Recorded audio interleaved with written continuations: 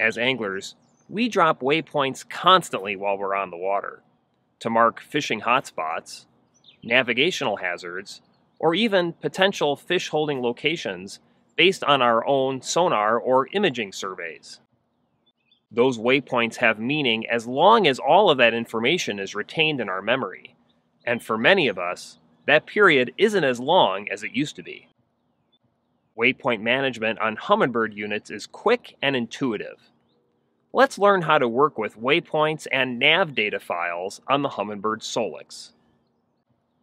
The best time to edit waypoint attributes is immediately after you create it. From the chart view, move the cursor to your waypoint and allow the system to select it.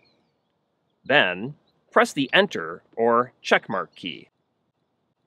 This calls up the Waypoint Information submenu for this waypoint, where you can edit the waypoint's name, icon, as well as many other attributes. Manage and organize large amounts of navigational data, including waypoints, routes, tracks, and even eye tracks, using the Nav Data tool. From the home screen, select Nav Data from the toolbar found across the bottom of the window.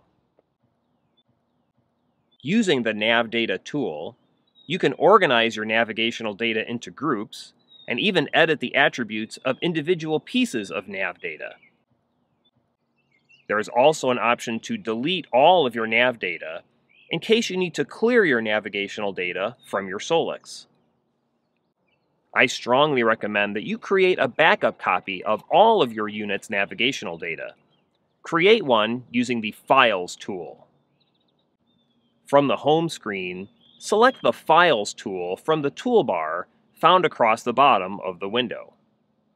Insert an SD card into the SOLIX and select Export Nav Data to write your navigational data file to the card.